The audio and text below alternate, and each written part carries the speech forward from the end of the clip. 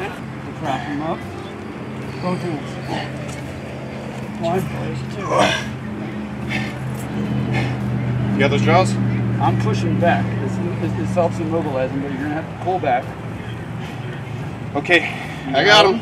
You can see this big layer of fat right here. They're called jowls. That's all the muscle of the bite force of the crocodilian, allowing them to have that bite force upwards of 3,000 pounds per square inch, maybe even more for a gator this big. But even though he's one of the baddest predators in Florida, he's still at risk of getting stressed out just like the rest of us. So we want to make this move nice and smooth and get him to his new little pond. Woo!